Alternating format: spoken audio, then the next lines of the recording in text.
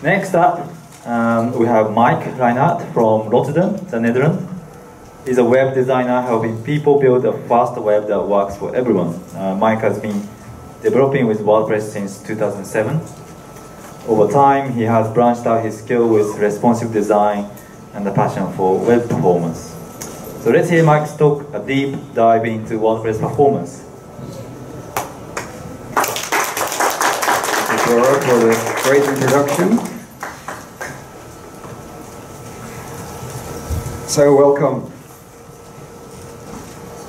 My name is Mike Rynart. I'm a web developer, web designer.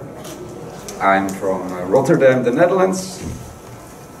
As you can see here in the back, that's my hometown, so it's also a harbor city.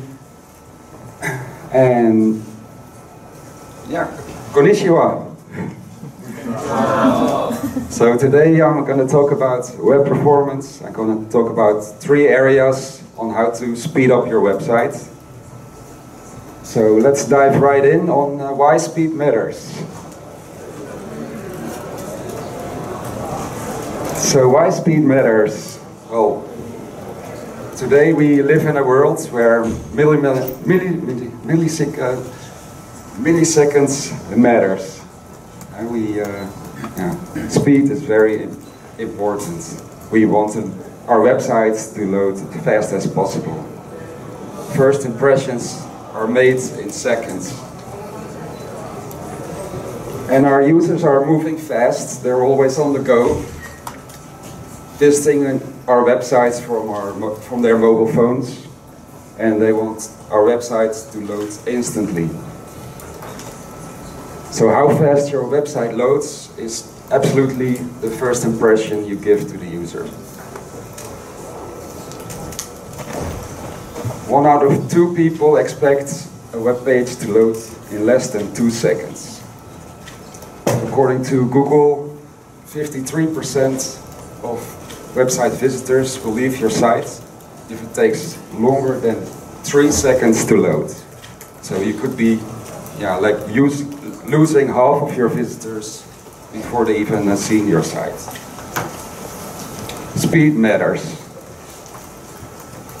If we look at the user experience of speed, our users, they care, the most important feature is speed. So it's all the way on top of the UX hierarchy. Because basically if your web page is too slow, if it doesn't load at all, then basically they cannot use your website. So we need to make sure that our website loads fast. If you look at some of the big companies, like Google, Amazon, they really pay a lot of attention to speed. For instance, Amazon discovered that just by making their websites 100 milliseconds slower, they lost 1% in sales. That's like billions of dollars for Amazon. Well, maybe we are not making so much money as Amazon, but still, who wants to lose money, right? And there are many more case studies where performance saw a lot of improvements on conversions and sales. So a good website to check is WPO Stat, which is a website that lists all kinds of case studies from big companies that saw major improvements of performance. Speed matters. Time is money. The faster our website loads, the more visitors it will attract to your website. And the more visitors, it will also keep your web visitors more engaged. They stay longer on your page and eventually lead to more conversions and more sales. So more money. Time is money. So knowing that speed is important, that we can make more money, keep users engaged. We all should be having a fast loading website and rank on top of all the web pages out there. But how are we actually doing? By knowing all this. Well, we're not doing that great. We actually kind of suck. It takes about 15 seconds for a mobile web page to load on a 3G network. So if you're considering that if people leave within 3 seconds, you could be losing a lot of your customers. As the web evolved, if we look back from the beginning, so Web 1.0, we didn't pay much attention to speeds because we were too busy with experimenting stuff and trying to push the limits of our websites and computers. But as the web evolved, our web pages became bigger and bigger. According to Google, 53% of our web page is now more than 2 megabytes, consisting mainly of JavaScript and images. So our web page has grown so big that now it's about the same size as the game Doom. I don't know if anybody knows here the game Doom, but it's a 3D first-person shooter with 3D graphics, multiple levels, sound effects, and we are still struggling today to serve a web page with content in the same size. And this causes our web pages to slow down and affecting, at the end, the user experience. Because users don't measure web speeds with a stopwatch. They measure it with their eyes, their brains, on how they perceive the web page loads. Right? So how fast a website feels. Google is obsessed with speed because it's directly connected to the user experience. Way back in 2006, they discovered a secret. Marissa Mayer, at that time vice president of Google, she was hired to improve the experience of the search page. Well, Marissa didn't have much knowledge about HTML or design, but she knew one thing, and that is A/B testing. So what she did, she started a user experience research, and she asked the users, hey, would you like to see 10 results or 30 results? Well, the answer was quite obvious. Of course, 30 results. More is more, right? So they did the test, and at the end, after the test, they showed half of the visitors a web page with 30 results, and the other half with 10 results. After the test, they were shocked. What they saw was that the page with 30 results got 20% less traffic. They saw a drop in visitors and also in searches. People were searching less on the page with 30 results. How could it be, right? Because they did what the users wanted. They said, okay, we give them 30 results, that's better. But by looking closer at this test, they found out by just half a second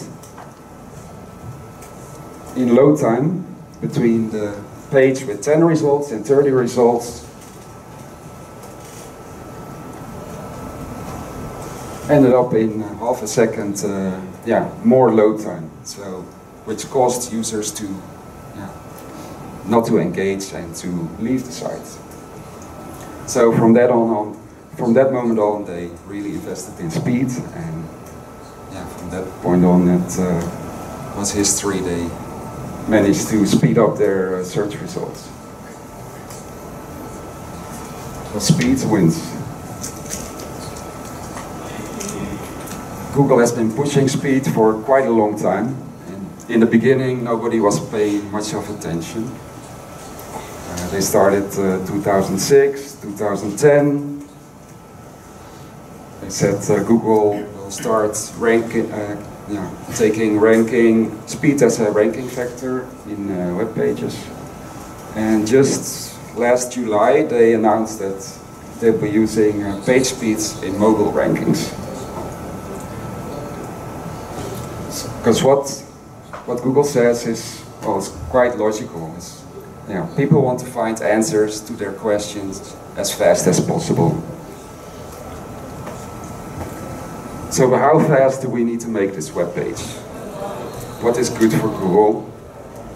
And where do we even start by optimizing our website? Well, web performance is not a destination, it's a journey. Well, we could start with going to Google and just typing how to make my website faster. We will end up with a lot of interesting results. And they might not sound all obvious at that time, because when you first start out, then you need to, you're just starting out, so they don't make sense at that time. Maybe later on, when you ticked off all the boxes, then they make time. But where do you start? Well, I already said web performance is a journey. You make small changes day after day, and small changes lead to big performance gains. So to begin with optimizing your website, you need to measure how fast your website loads. There are several tools out there that can help you with this. So here I made an overview of several tools you can access online. We have PageSpeed Insights, GTmetrix, Pingdom is also a really familiar one among the WordPress community. Web page test, of course Chrome developer tools, which is right in your browser, and Lighthouse. All these tools, they offer all kinds of metrics, like page speed score, fully loaded time, your page size, number of requests. So at Pingdom we have all kinds of nice metrics, load time, how much faster than you are than other sites. Web page test goes a little bit into more detail. They show how first interactive. They have also a metric called the speed index. But all of these metrics, they don't really tell much about how a user perceives how fast the website loads. How does your website feels how fast it is? Because they don't measure web performance with a stopwatch. They measure it with their brain and eyes. Well, we all experienced, when you're having fun, time flies. And when you're waiting for luggage or whatever, the experience of time can be very slow. It's the perceptions of time. We'll take elevators, for example. Does anybody know why there are mirrors in elevators? Well, as it turned out, in the beginning of time, so when elevators were first introduced, they were very slow, and people had to wait a lot, and they were complaining. They were always complaining, can't you make elevators faster? So lots of architects and designers thought about solutions. How can we make elevators faster? But then one clever designer came up with a solution. He said, we need to focus on the user. We need to think what he thinks. And how can we distract him from thinking that elevators are too slow?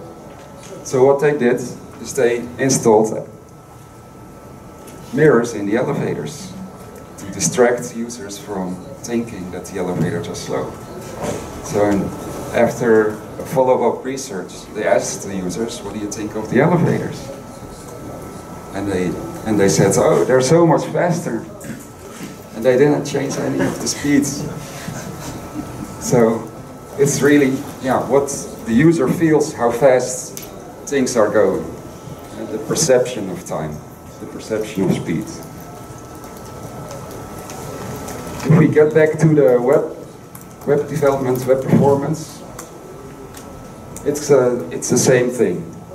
When our website loads, we first see a white loading screen, and then a pixel pops up, and some images, and the first console paint, which is a relatively new metric, it calculates how fast the first visual element shows on your web page.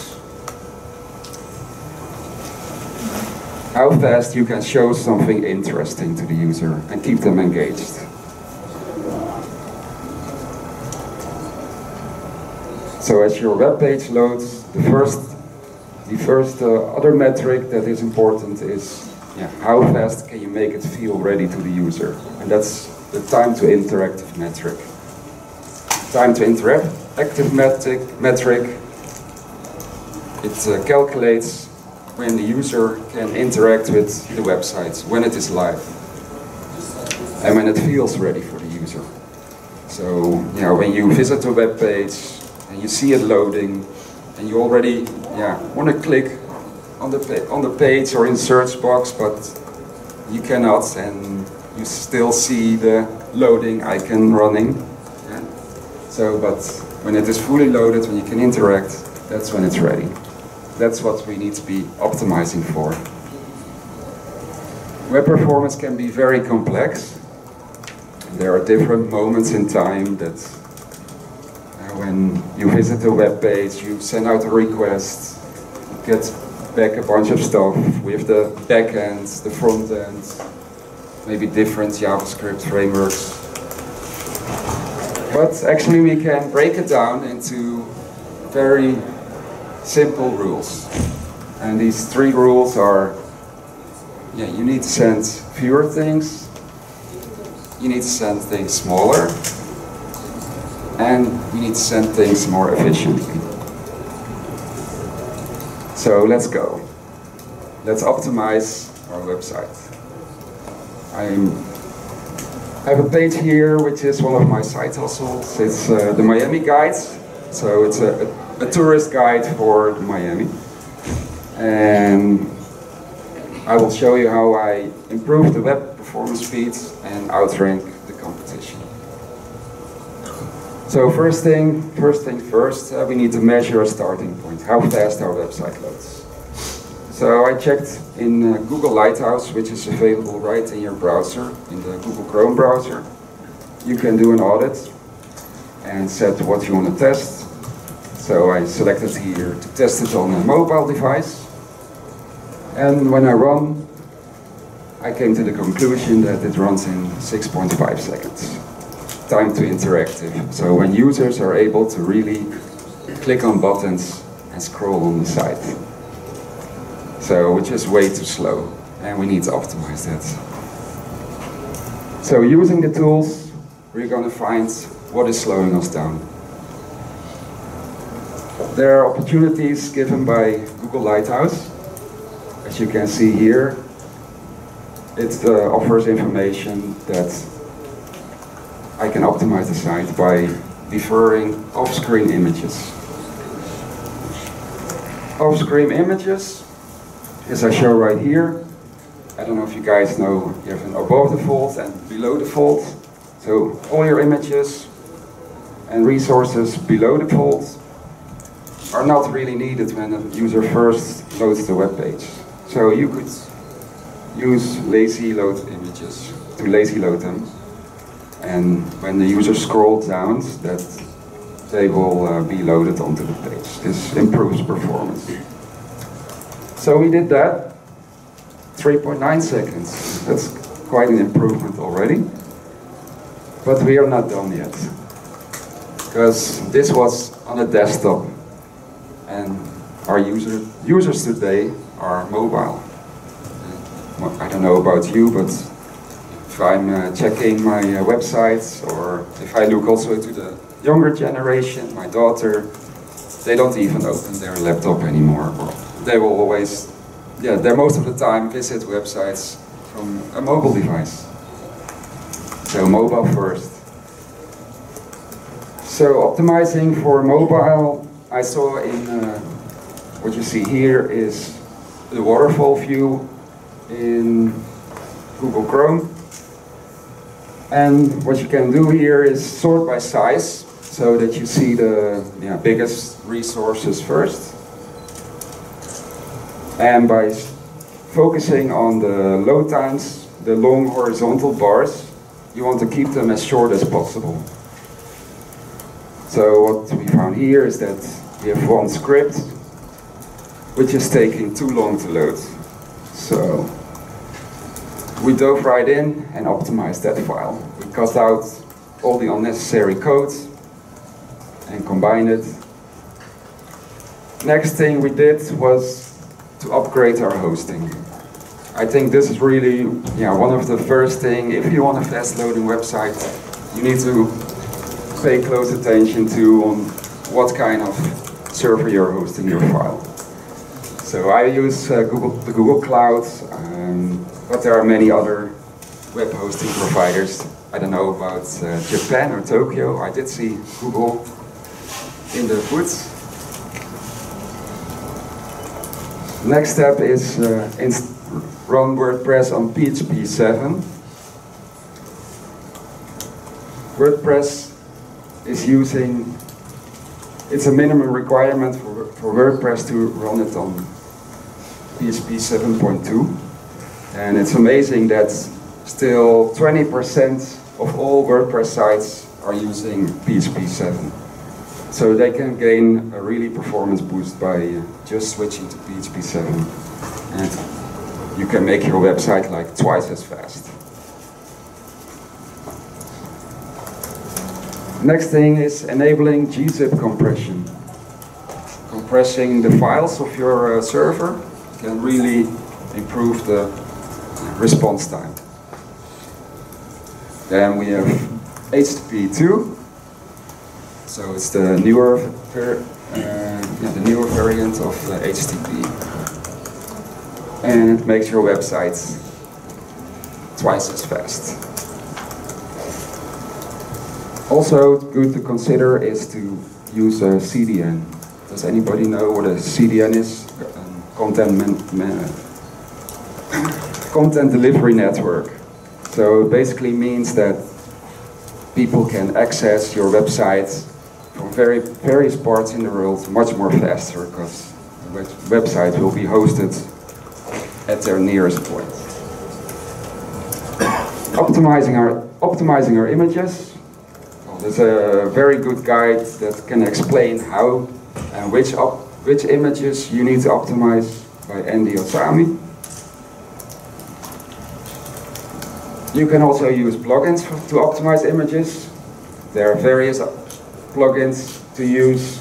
I'm using Imagify right now, so it automatically compress and optimize your images when uploading it to your WordPress site. So it's really easy, and you don't have to worry about users uploading too big of files.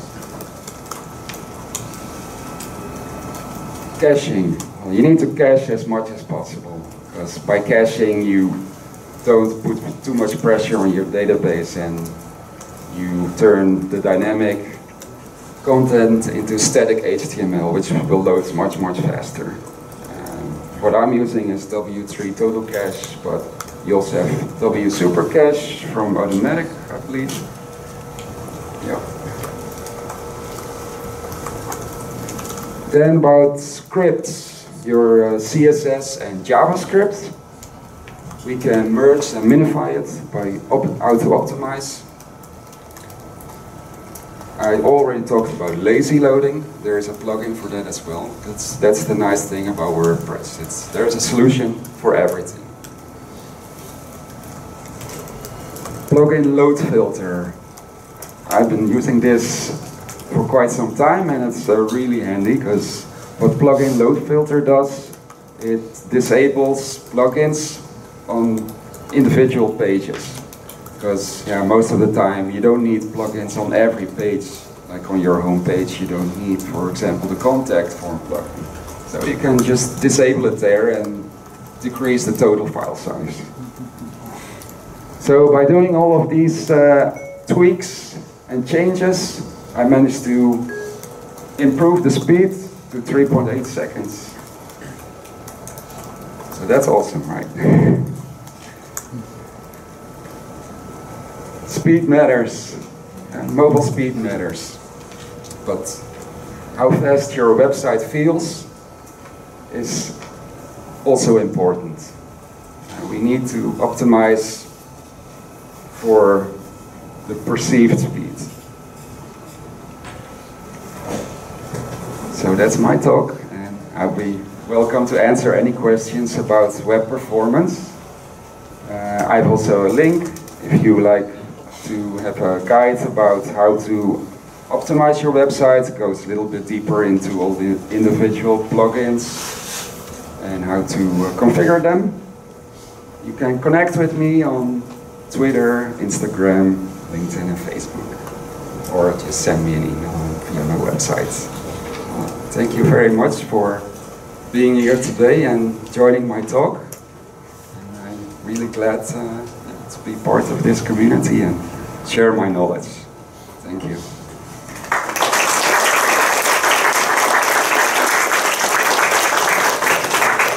Thank you, Mike. Does anyone have questions? Yep.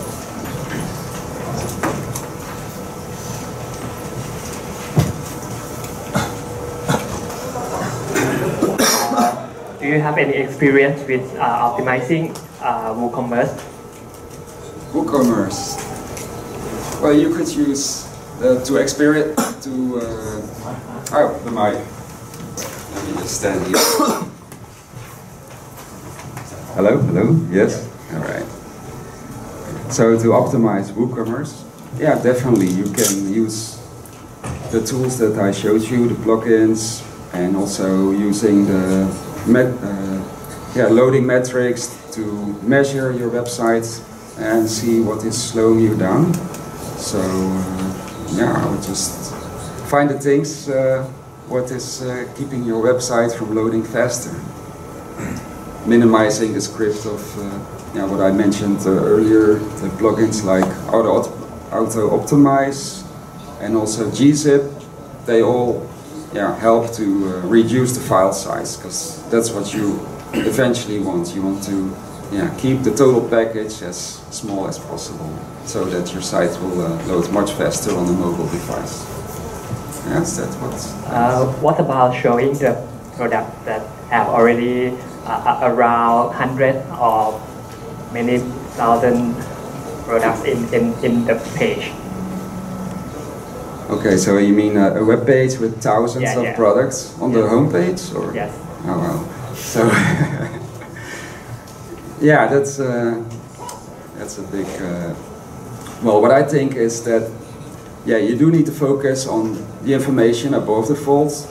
So you might want to optimize everything below the fold. So to focus on the images, you could use lazy load to speed up the home page.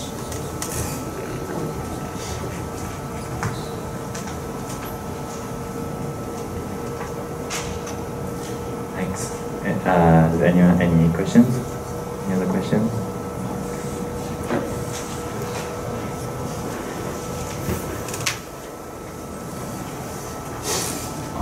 Thank you very much for your presentation. I'm not sure if this is a good question, but do you have any advice on credit card transaction? Like me, I have on a web page, and I try to do some sales through credit card. But once I use Stripe, and entered my credit card number, of course, pick the credit card number, and once I click, it takes around 1 minute, or it was very, very slow.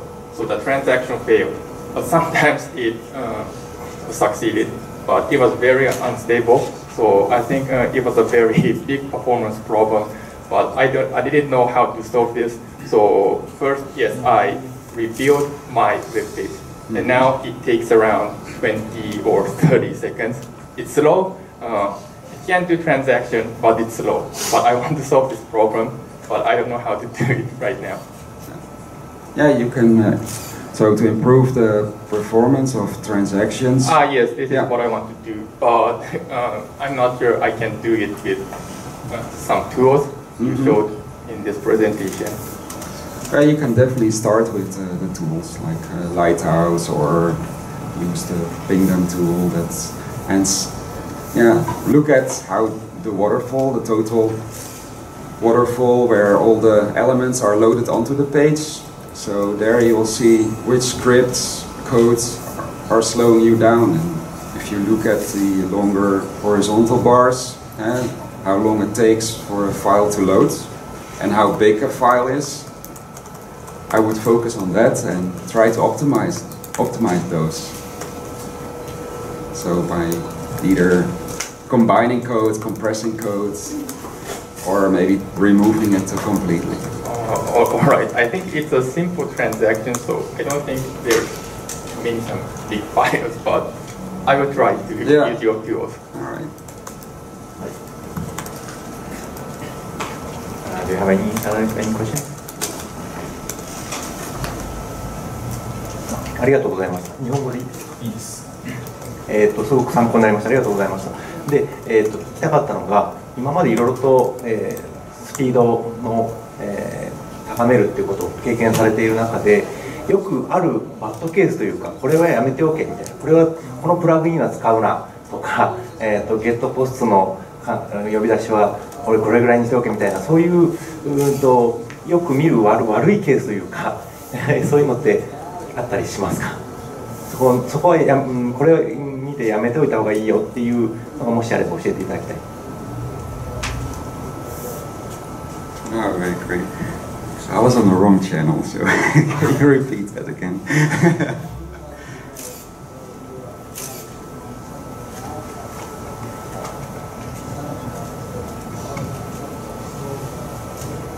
Right. Yeah, well, I didn't want to show that example because I felt really bad, but I thought the main travel guide of Tokyo, I think it's Tokyo Go, I tried to visit it from my desktop at home and it just wouldn't load. So they have a video, I don't know how big it is, but I guess it's several megabytes. So that's quite a bad example. I would definitely, whoever is involved in that project, I would definitely advise them to optimize it on speed and performance.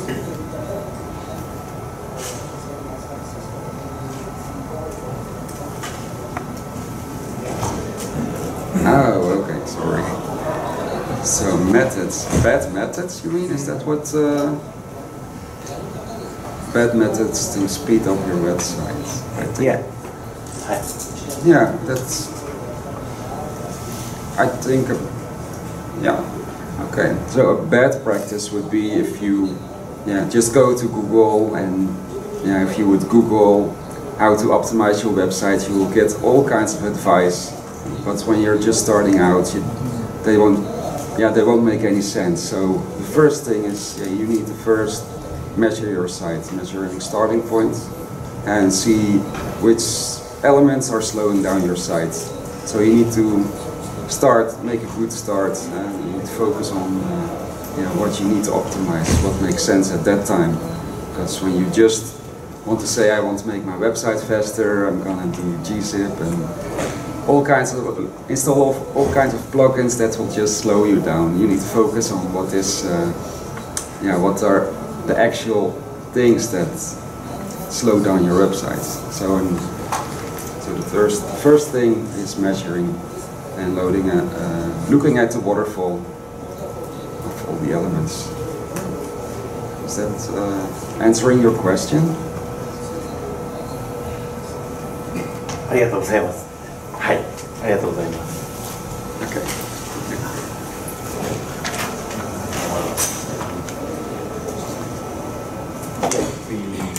Any other questions? Okay. Okay, so thank you, Mike. And please give a big applause once more to Mike.